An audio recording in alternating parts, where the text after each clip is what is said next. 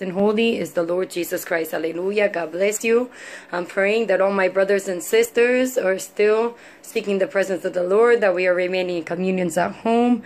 In the meantime, as long as the Spirit gives me utterance, I will continue to give the message for those who speak English and for anyone in or outside of our church. Amen. Hallelujah. Glory to God. So the word today is in Luke chapter 10, verses 38 to 42. The word is read and says, in the name of the Father, the Son, and the Holy Ghost. Now it came to pass, as they went, that he entered into a certain village, and a certain woman named Martha received him into her house. And she had a sister called Mary, which also sat at Jesus' feet, and heard his word. But Martha was cumbered about much serving, and came to him, and said, Lord, doest thou not care that my sister hath left me to serve alone? Bid her therefore that she help me. And Jesus answered and said unto her, Martha, Martha, thou art careful and troubled about many things, but one thing is needful, and Mary hath chosen that part, which shall not be taken away from her. Amen. Hallelujah. Glory to the Lamb of God. I really believe, church and people of God, friends out there, that God is calling us into a time of prayer. The title of the message is One Thing is Needful. One thing is needful. Or should we say one is needful, and that is the Lord Jesus Christ. And Mary and Martha, we see two different spirits here. We see a spirit of somebody whose heart is set after God, and we see a spirit of somebody who has much trouble, and the Lord says, lay your burdens upon me, for I careth for you. Cast all your worries and anxieties upon the Lord, because that's not why he has us home and separated in our houses for all the things that we worry our minds about every day and all the responsibilities that we have every day. That's not the reason why God has separated us in this moment. I'm not saying that the coronavirus is sent down from God and all this trouble is from God, but I'm saying that God has a habit of taking the bad things and using it for his good. I'm saying that God is using this as a time of prayer. Otherwise, you would never see a national day of prayer across the nation. You would never see Guatemala humbling themselves in prayer and fasting, the whole entire nation, just like Nineveh did when Jonah preached the gospel. You never would see some of these things. You would never see some of the people getting saved that are getting saved, and some of the people being restored that have walked away from the Lord. God is using this for his good.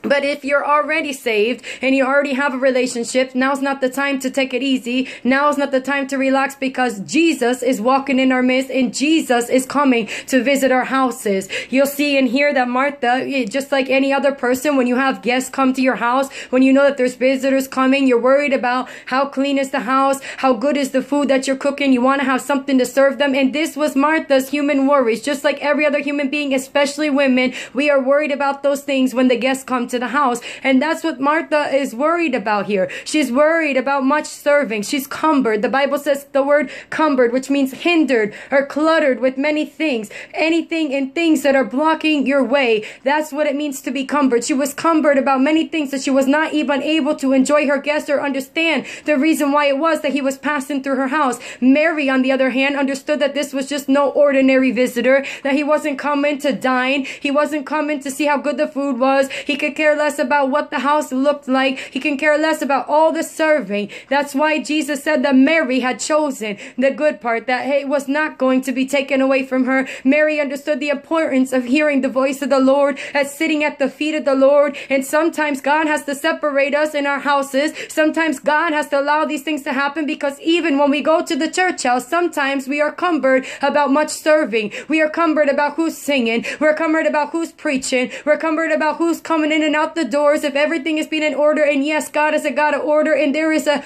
order in the house of God. God demands that we keep order and responsibilities in the house of the Lord. But there are people that are more worried about how clean is the toilet than they are about hearing the message, the voice of the Holy Ghost, what it is that God has to say to us. And sometimes, especially those who serve a lot, get cumbered about these things, and we're more worried about the order of the church than we are worried about hearing what Jesus has to say. Mary was sitting at the feet of Jesus because she understood that his voice was more important than any of that. And this is the reason why we are separated in our houses. God wants us to hear his voice. God wants us to open the door. The Lord is knocking at the door. Will you open up for him today? Will you let him into your life, into your heart, to hear what he has to say? Will you open the doors of your home for Jesus Christ? Hallelujah. Ecclesiastes 5:1 says, keep thy foot when thou goest to the house of God, and be more ready to hear than to give sacrifice of fools, for they consider not not that they do evil. It is evil to go to the house of the Lord and walk out and not even know what it was that the preacher said. It is evil to be more worried about how the house of God looks, if the floor is clean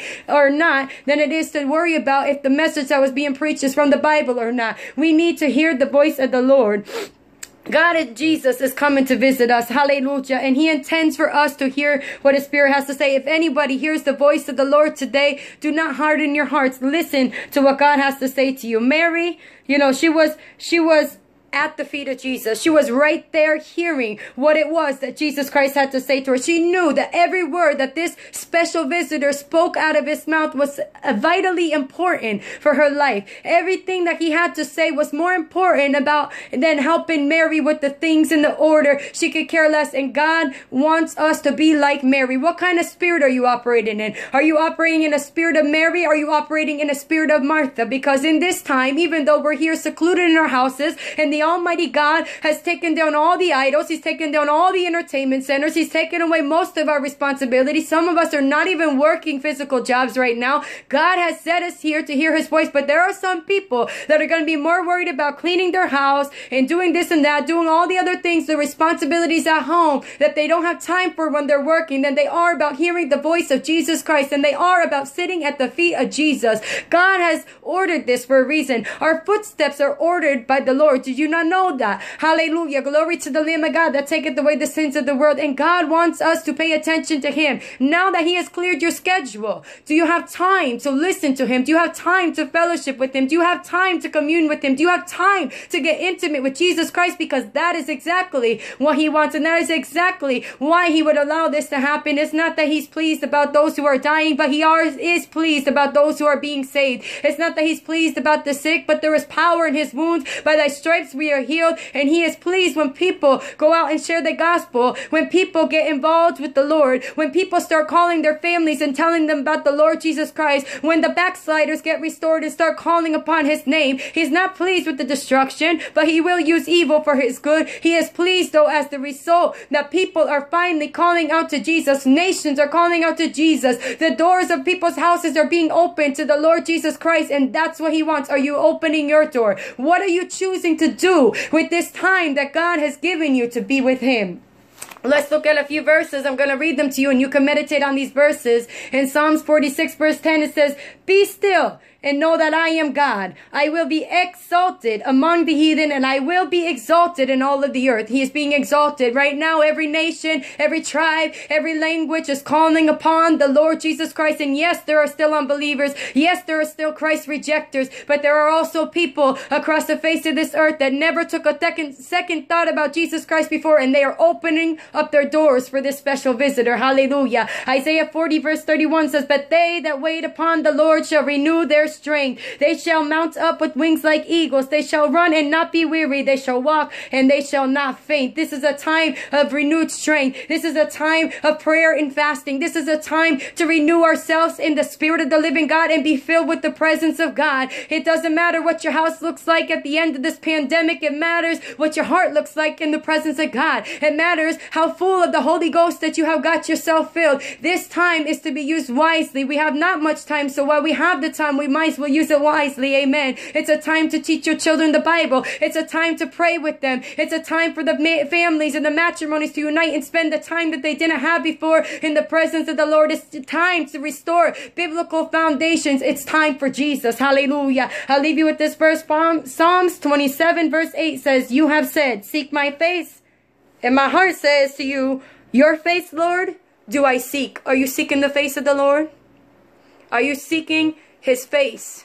Is your heart screaming out for Jesus? Let me tell you something. Every man, woman, boy, and girl that is born into this earth, their soul knows and wants their Creator. Are you opening your heart to seek the face of the Lord Jesus Christ? Hallelujah. I hope and I pray with all my heart that all my brothers and sisters are using this time wisely, that God will give me the strength to use this time wisely, that my family will use this time wisely, that my church will use this time wisely, that our ears and our hearts will be open and our doors will be open to the Lord Jesus Christ. Father, in the name of Jesus, Lord, I thank you for this message that you have laid upon my heart this morning. Let us all receive the spirit of Mary and not the spirit of Martha. Let us not be cumbered about much worries. Let us cast our feet upon the Lord Jesus, for we know that you careth for us, my God Almighty. We pray that you would deliver us from all distraction, from all confusion, from all discouragement, that we would take this time to be in your presence, and that you would fill us with your Holy Spirit, that those who are lost will continue to get saved, that those that have fallen will continue to be restored, that those who are sick, that you would heal them, and that you would use this time for us to spread the message of the gospel of Jesus Christ throughout the hospitals and all those sick places, my God Almighty. In the name of Jesus, Lord, let your name be glorified, let your name be honored and exalted, and we know and believe and trust that you have plans for our good and not for evil. We love you, Lord, we praise you, and we say these things in the name of the Father, the Son, and the Holy Spirit of God. Amen and amen. God bless each and one of you in the name of Jesus.